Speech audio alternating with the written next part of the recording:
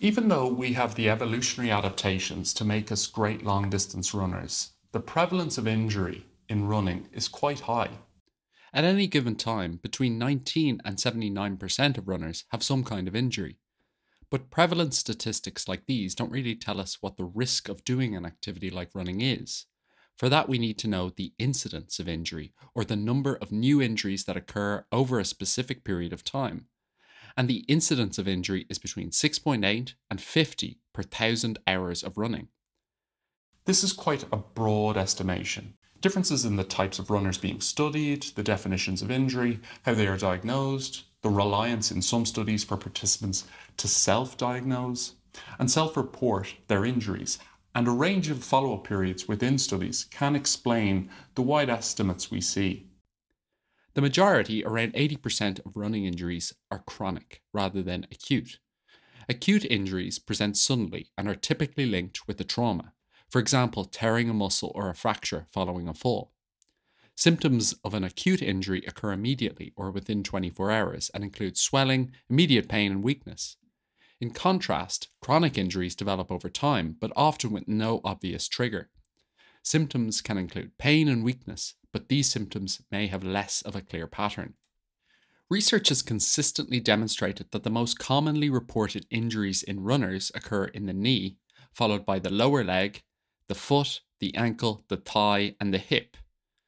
Common diagnoses include patellofemoral pain, iliotibial band pain, Achilles tendinopathy, sometimes called tendinitis, tears of the gastrocnemius or calf muscle, medial tibial stress syndrome, also called shin splints, plantar fasciitis, hamstring tear, and stress fractures. So why, if we have evolved to run long distances, aren't our bodies better adapted? Why are we apparently so prone to injury? One hypothesis is that running injury is what's known as a mismatch condition, like type 2 diabetes or myopia, which is short-sightedness. And it's caused by our bodies being poorly adapted to the modern environments in which we now live.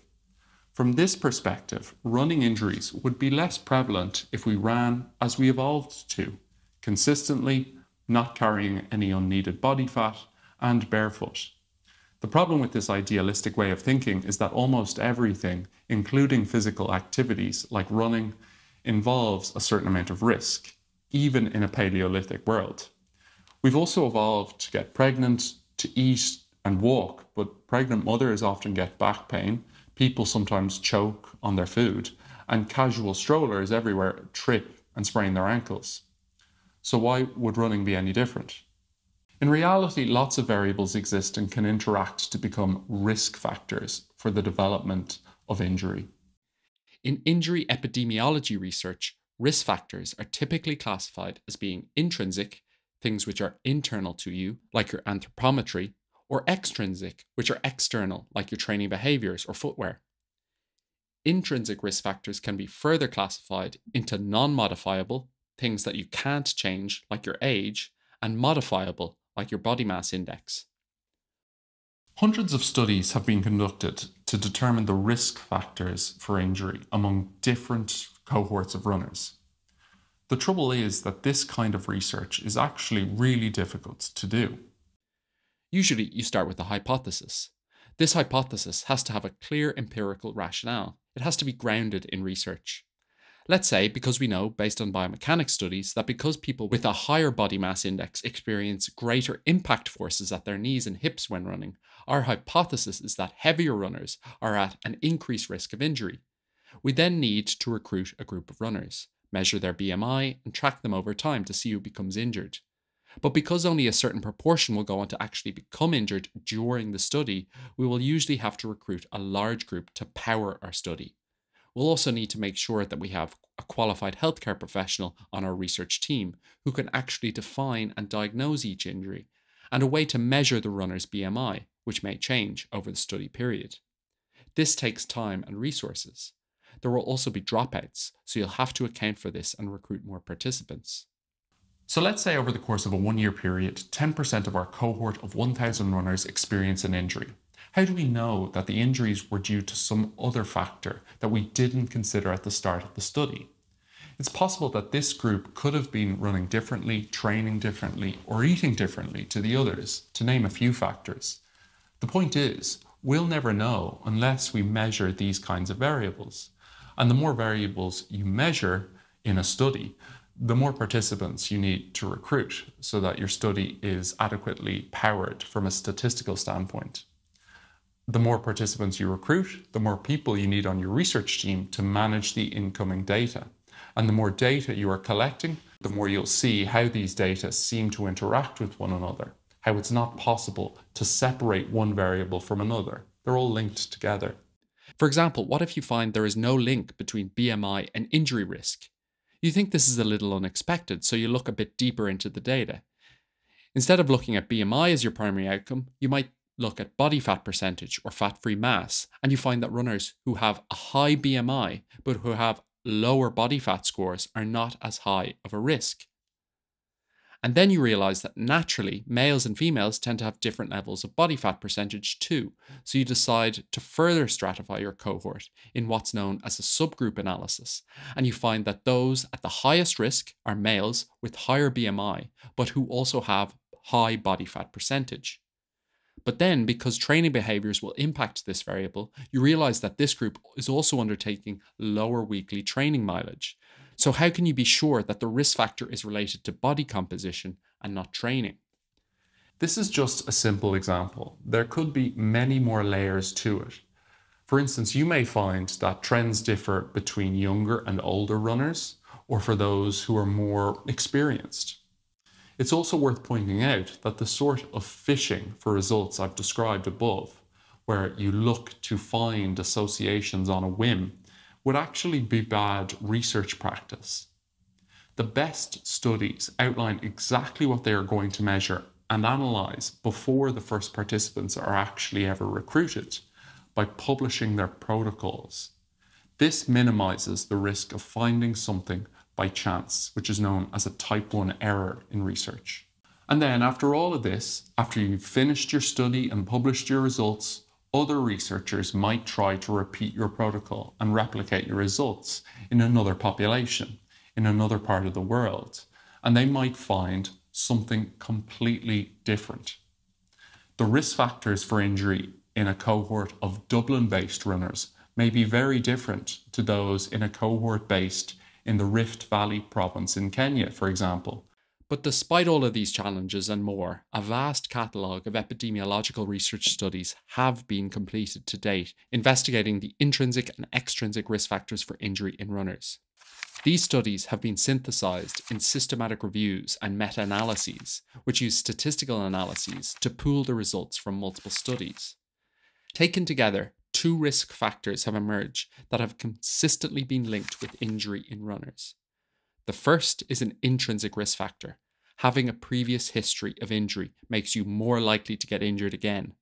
The second is an extrinsic risk factor, training volume. When it comes to a previous history of injury, researchers have put forward two theories to explain why this increases subsequent injury risk. The first is known as the causality theory, in which incomplete or inadequate rehabilitation leads to increased risk for the previously injured tissue because of incomplete healing and weakness, altered movement patterns, loss of balance, or other functional or psychological impairments. The trouble with this theory is that injury risk should return to normal after adequate rehabilitation, but this is often not the case. So in the other theory, the non-causal marker theory, the previous injury is just a marker for other traits that cause an individual to be at a higher risk of injury. Certain people might be at a higher risk of injury due to genetic factors, risk-taking behavior, or other non-genetic injury-prone characteristics like their training, playing position, running style, or psychological profile. In this theory, the previous injury does not causally increase the risk of a new injury, but rather it is simply a proxy for some other underlying cause. Ultimately, we don't know which of these theories is correct. The other risk factor is training volume, but the relationship is not a linear one. Analyses of the combined evidence from hundreds of small studies have showed that running injuries actually follow a U-shaped curve. The highest probabilities of injury are generally among novices, who start from a baseline of running very little and who then radically increase their mileage. and among competitive ultramarathoners doing very high weekly mileages without adequate rest. Everyday runners in between these extremes are less prone to injury. For example, one research study showed that the risk of injury increases among runners with an average weekly training volume below 30 kilometers per week, whereas another showed that those with volumes of 65 kilometers or more per week are at an increased risk of injury. This would suggest that gradually increasing your mileage is actually protective because it forces your body to adapt to the training stimulus, but with an important caveat.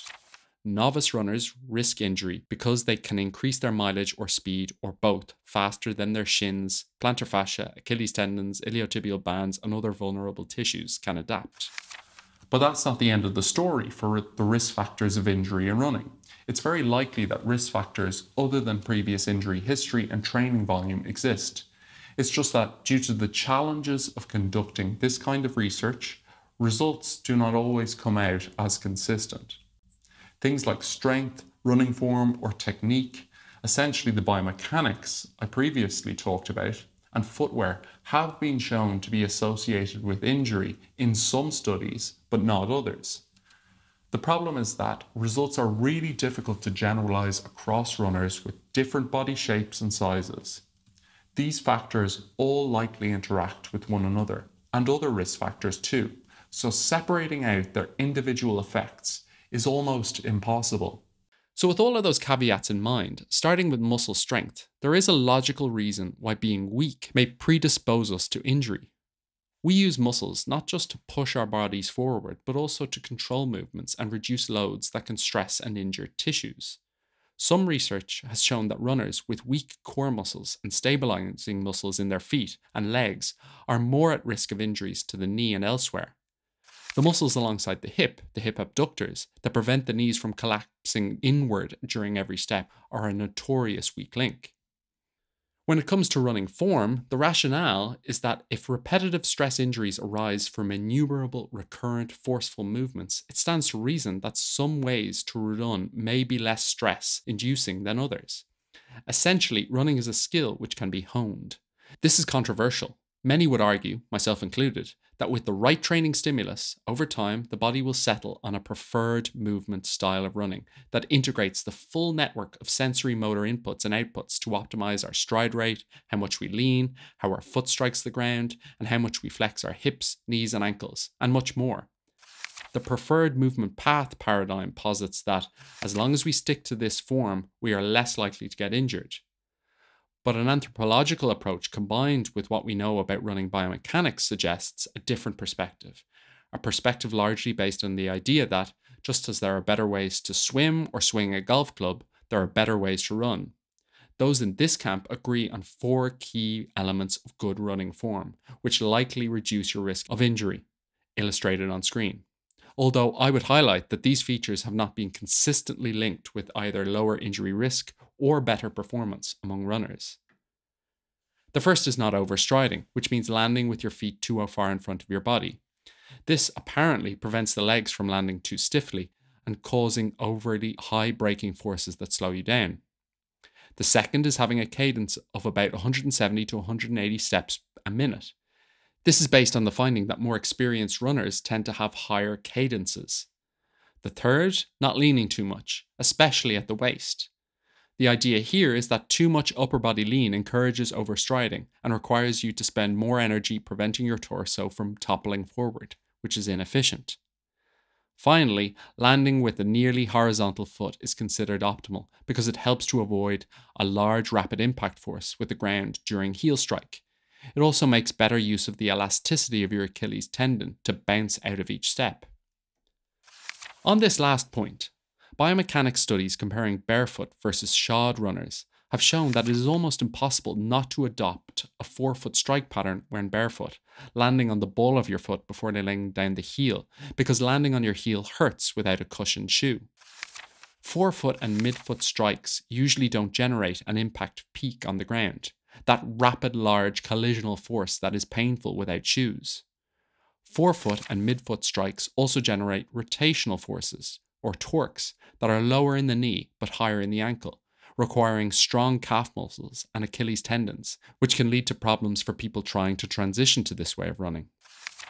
And that brings up the final, most controversial risk factor for injury, what we run on, namely running shoes.